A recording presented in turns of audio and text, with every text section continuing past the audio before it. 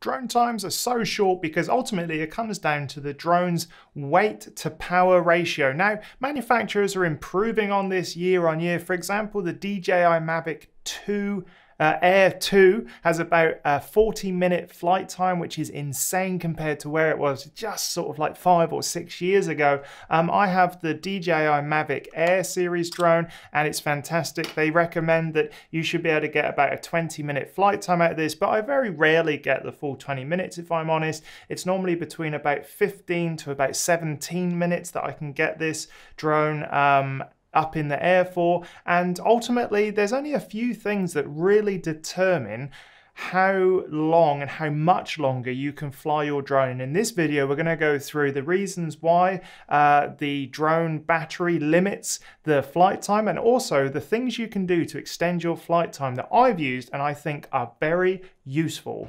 This video is based on an article on droneflyingpro.com, so go check it out on that website. I'll put a link in the description, and as always, give this video a thumbs up if it's been useful. Drones are incredibly power hungry. The amount of energy it takes to keep a drone hovering at a certain height is insane. And really, the amount of energy that the battery can store has been improved dramatically over the last few years due to the introduction of so-called lithium polymer batteries. Now, you may be familiar with like lithium ion batteries. That's the sort that you find in like laptops and other rechargeable devices that don't need to be light, and they are super heavy. The thing about the polymer composite is that they are incredibly light and they are incredibly sort of power dense, which means they can hold a lot of energy. Now, the problem is that they do require a fair bit of maintenance and special care because the polymers can degrade if they're not treated right and if the maintenance isn't kind of up to the highest standards. But essentially the amount of energy that's in the battery has to go through all of the electronic components in this drone. So not only is the drone having to keep itself sort of stable using the motors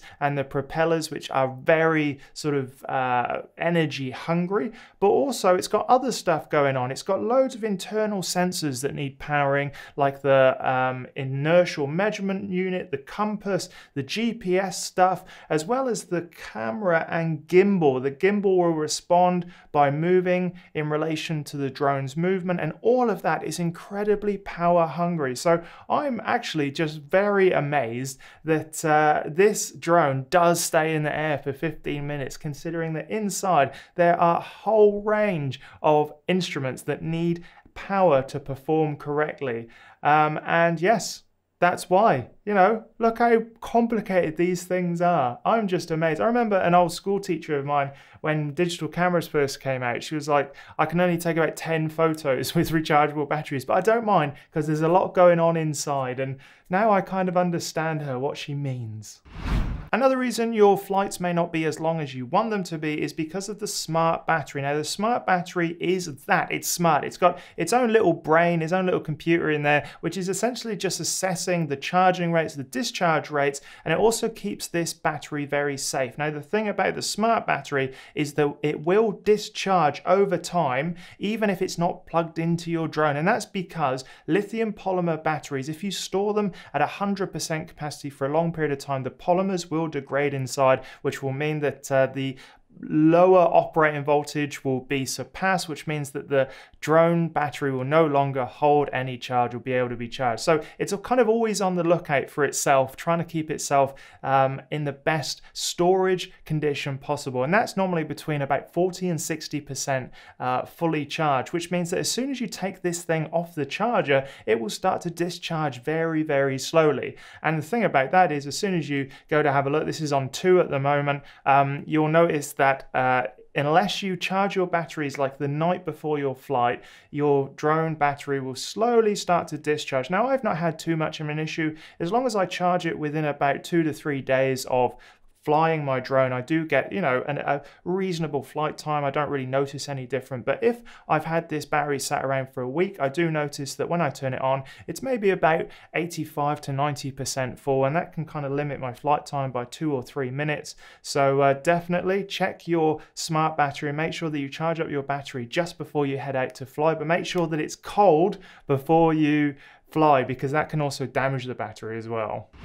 Aggressive flying is another reason why some people get very low flight times. Now, the thing about all of the figures that are sort of given out by the manufacturers for drones is they tend to give the maximum flight time in a sneaky way by just saying that there's no wind and it hovers. Now, in the real world, drones don't do that. They move, they twist, and the thing is, once you've built up momentum, say going forward, and you want the drone to stop, it does have to put some back sort of pressure on its flight, so to overcome that kind of like forward momentum, and that takes an awful amount of energy. So just like driving, you know, you can conserve petrol and conserve energy just by accelerating slowly. You can change the way that the drone interacts with the joysticks in the DJI Go 4 app. You can change the EXP settings, which essentially sort of causes the drone to not move as fast in the smaller stages of moving the joystick. And I found that that has certainly helped me increase the amount of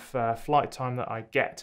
Now, aggressive flying can mean that you're also sort of like whizzing as far as you can, as high as you can. Now, there is a natural limit on these drones when they're not in sport mode, so it will only go so fast. But the thing is, when you're in sport mode, which on a lot of drones is just a simple physical switch or a software button that you click across, that can actually improve the responsiveness of the drone to the joystick movements, which means that as soon as you move that joystick, boom, the drone's moving, and that can use a lot of energy because you're always kind of working against your own momentum. So don't fly aggressively unless that's what you want to do. But if you want to extend your flight times, just make sure you're not in sports mode and that you're not sort of like, you know, trying to counteract your own momentum all the time. Go easy on those controls, and if you find that hard, change your EXP settings.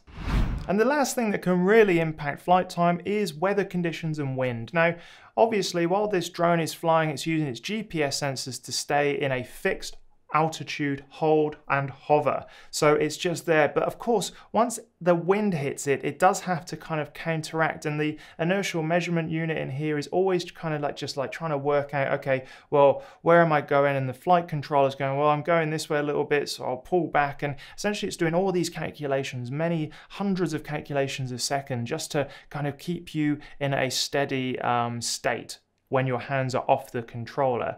And the thing about that is any wind or environmental factors can easily cause this drone to work harder. So if you are flying in a coastal situation like I do a lot here in Australia, I do find that the drone sometimes is up at an angle like this, or it's kind of being buffeted around a little bit, and that can severely impact your flight time as well. So, you know, in some of the windiest conditions, I may only get about 12 minutes out of this flight.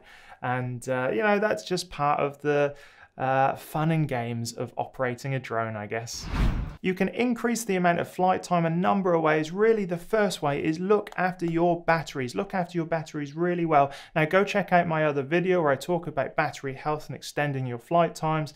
But ultimately, just make sure that you look after this well. Don't let it go through extreme fluctuations of temperatures. In Australia, I have to be really careful about leaving this in a backpack on a car because, you know, the cars can easily reach like 80 degrees C on a really hot day, which is insane. So, yeah, you know, extremes of temperature and also allowing it to cool down before and after use. These can get a little bit hot as soon as you use them, and also don't leave them fully charged when you are going to store them. And you can check your DJI health using the DJI Go 4 app, and the batteries will tell you when they're done, and it's I think about 300 to 500 charge cycles. You definitely need to replace it anyway. So look for any swelling, make sure there's no issues, but ultimately these smart batteries need a little bit of extra care because of the lithium polymer composite that's inside. So they're not as robust as like a laptop battery, but with the right little bit of care, they will last a long time. One of the easiest ways to actually extend your flight time is just buy more batteries. I've done that. I've got 2 batteries, one's up there, one's down here.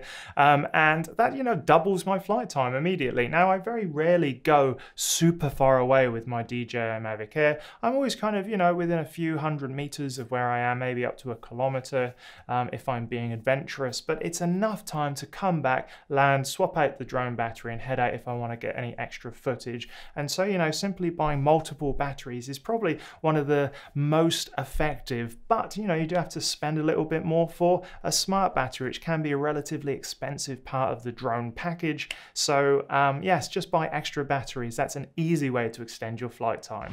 And finally, if you want to extend your flight time, fly in low wind conditions if you can, and also just don't be aggressive while flying.